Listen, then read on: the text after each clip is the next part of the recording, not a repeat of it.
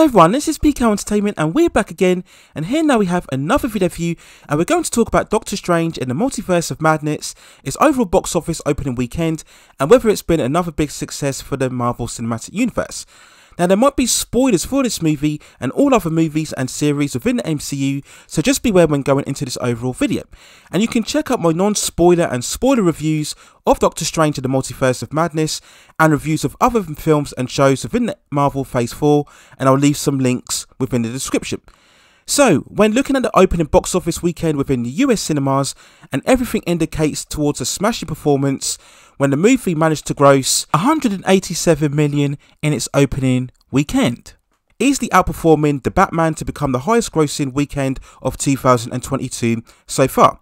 Now what was even more impressive was that globally it's managed to smash its way to over $450 million worldwide, which is the 11th best global opening of all time, and it's already halfway to crossing that $1 billion mark.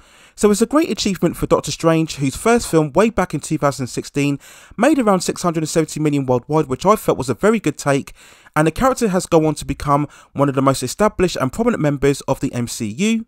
This sequel overall marking his 5th appearance in the universe after his first film, and then appearing in the likes of Thor Ragnarok, Avengers Infinity War, Avengers Endgame, and of course most recently Spider-Man No Way Home. And what's also great for this movie is that for the most part it still very much remains a solo adventure for the character. Wanda aside, he didn't really need to rely on the other Avengers to succeed on a large scale, and it once again confirms the character's popularity with Benedict Cumberbatch in the lead role. Now some box office analysis have stated that this opening weekend was very front loaded, and due to the mixed reviews we may indeed see a big drop for the second weekend.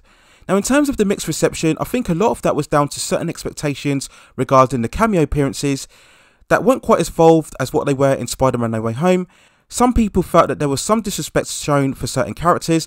Now to be honest, I didn't quite see that. I think fans themselves built up expectations in their own head regarding the cameos, and they were expectations that weren't really given by the movie itself. If you go over the trailer, it still very much promised a Doctor Strange movie traversing all over the multiverses. It showed us America Chavez. It showed us that Wanda was going to take a dark villainous turn. We had all of the extravagant special effects and spectacle, but we never hinted at there was going to be any big cameo appearances throughout the movie. So that was something that the fans built up themselves, and I think it brings the debate once again about fans' expectations and speculations, how they're perhaps embroiding themselves too much in rumour and narrative rather than focusing on the actual content itself. But I do think that general audiences who don't get involved in all of the speculation and debate could still go and enjoy this movie, and I think they would have been very satisfied that the movie delivered what it promised. Now some reviewers stated that there was certain intensity and graphic nature of some scenes throughout the film, stating that it pushed the PG-13 boundaries all the way to their limit, but I really didn't see that at all, and I still think that the movie is accessible and appropriate enough for all age ranges and demographics. So as there's very little competition in the next 2 to 3 weeks, I'd probably say that we'll see a second weekend drop standard around 60 to 65%. I'm not expecting anything higher than that, and I think it once again shows the biggest sign that alongside Spider-Man No Way Home and also the Batman, that superheroes still remain the most prolific genre within all of entertainment.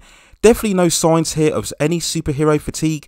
Yes, you'll always get something like Morbius that doesn't perform as well as expected, but when it comes to the more established properties and big name characters, they still stand strong. It once again shows that mainstream theatres are continuing to get back to normal post-pandemic, and once again strengthens the argument that if you make a movie that is big enough and appealing enough, then people will venture out to watch it.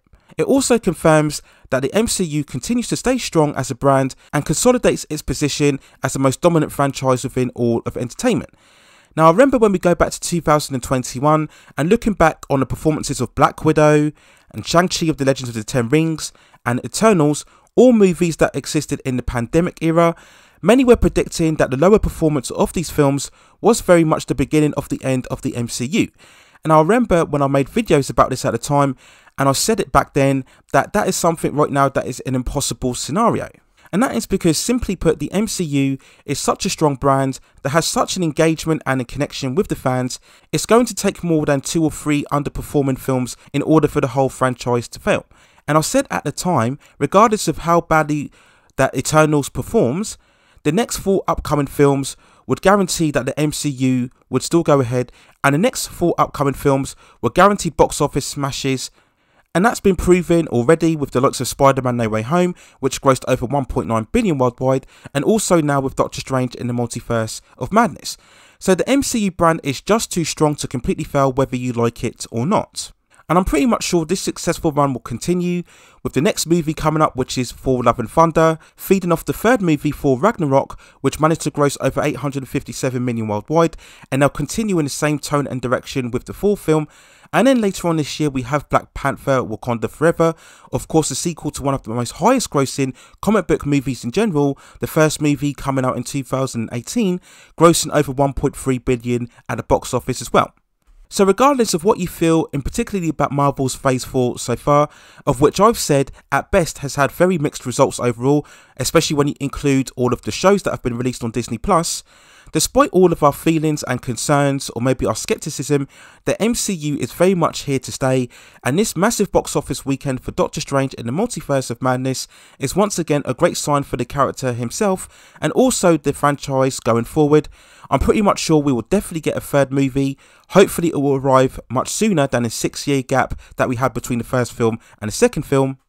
And as I've mentioned in previous coverage, I'm pretty much sure the good reception shown to Elizabeth Olsen and the future plans for that character will end up resulting in the Scarlet Witch also getting her solo movie in the future down the line as well. So a great opening weekend for Doctor Strange in the Multiverse of Madness.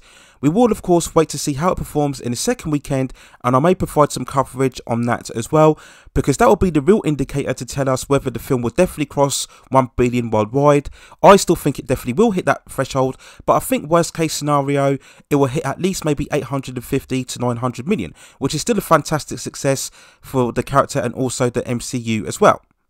So those are my thoughts and feelings on the massive box office weekend for Doctor Strange in the Multiverse of Madness. Let me know what you think in the comments below regarding your thoughts. Do you think the film can hit 1 billion, or do you think it will suffer a major drop in its 2nd weekend following the very mixed reception and reviews online? Let me know what you think in the comments below. How do you think this bodes well for the franchise going forward? Do you think we'll see similar numbers for Thor Love and Thunder and Black Panther Wakanda Forever? Let me know what you think in the comments as well.